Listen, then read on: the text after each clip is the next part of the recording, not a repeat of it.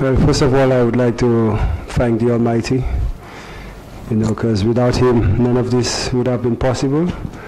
This means a lot, not only for us as a team, but for our fans all over the world. We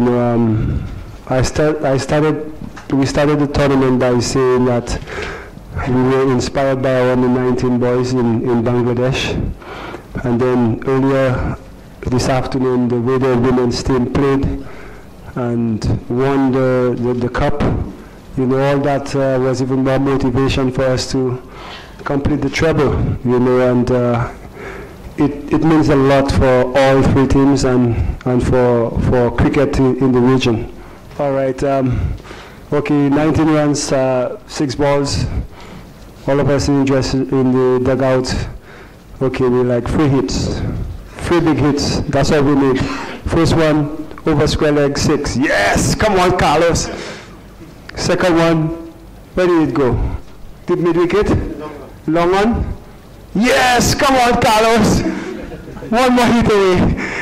And the fourth ball, 6 again. Rumbling 41, he was halfway on the field. And look, it was just amazing. Jerome Taylor sat in the dugout and said we will win with 2 balls to spare. And he was spot on. And it was just a joy. We needed this. We've been through so much, and to come out here and win this tournament, it was just amazing. Well, look, we left the Caribbean and we said we were in it to win it. The experts, or the so-called experts, the commentators, the journalists, they didn't give us a chance. One particular journalist said, we play with no brains. I think that comment really brought this team together, together with all the contract issues. And the way the men came out and play. You look at the side with Chris Gayle, Russell, Bravo, Badri, Jason Holder, Carlos Bradford, Suleiman Ben. On any given day, they could have a brilliant performance.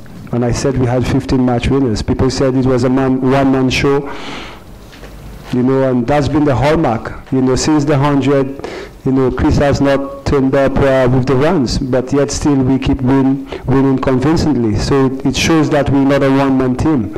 And what I could tell you about this T20 team, it's bringing smiles across the faces of all the Caribbean fans, and even here in India, you saw the crowd was behind us, so we as a T20 outfit, we entertain. I don't know about the glory days where we dominated Test cricket for 17 years. That is an area which we really have to improve, but the success of this T20 team cannot be unnoticed.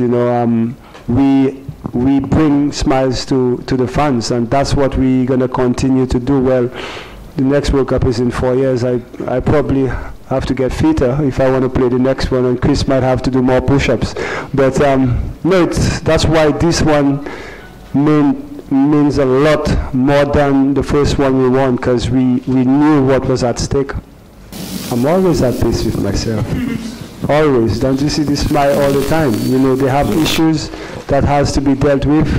The main focus was to play this tournament and play to win, and then talk after. So now we've won, then we could talk. 2012, we believed that we could win it. We needed silverware in the Caribbean, and yes, they didn't give us a chance back then, but the way we played, it was the first taste of glory or silverware since 2004 when we won the ICC. This one, with all that happened before the tournament, the disrespect from commentators, from journalists, from our own cricket board, that was out of order.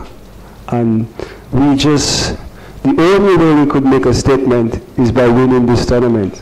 So when you see those 15 men out there playing with passion and determination and the hunger for success and victories, it all stems from what